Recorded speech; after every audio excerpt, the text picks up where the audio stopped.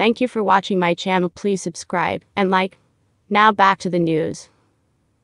Julia Haart revealed she breastfed her brother, who was 23 years her junior, and just a few months younger than her eldest daughter, after her mom asked her to. You wanna hear Ariel mindf? I nursed my brother, she told Amanda Hirsch during Tuesday's episode of Not Skinny, But Not Fat. My mother's like, oh, you're already nursing your daughter, take this one too, and so I ended up nursing my brother and my daughter. Now that's a mindf.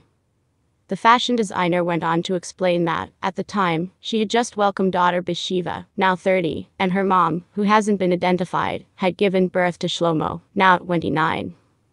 Haart was part of the Haredi community in New York, which is a group within Orthodox Judaism that is in opposition to modern practices and values.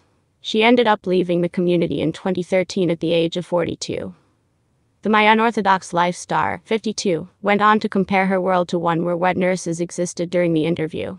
A wet nurse is a woman hired to breastfeed another woman's child, a practice that died in the 20th century.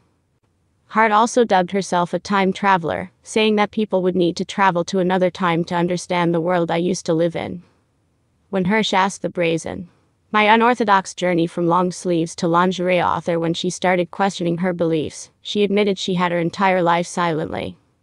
She continued, but they had convinced me that I was somehow inherently flawed for not being okay with the system. However, the former lead model management CEO went on to admit it was her 23-year-old daughter, Miriam, who was the beginning and end of her exodus story, because she had come out as bisexual. No one could convince me that she was somehow flawed, she explained. When she started questioning the beliefs, that's when I realized it's not only me, it's the system. During the interview, the Netflix star also shared that she was in an arranged marriage at the age of 19, to a sad man named Yosef Hendler, who she didn't want to be with. Despite being forced to marry him, Haart referred to her ex as a lovely man, adding that he was better than her second ex-husband, Silvio Scaglia, whom she married in 2020. The guy I was forced to marry is a much nicer one person than man I chose, Haart joked. Go figure that one out.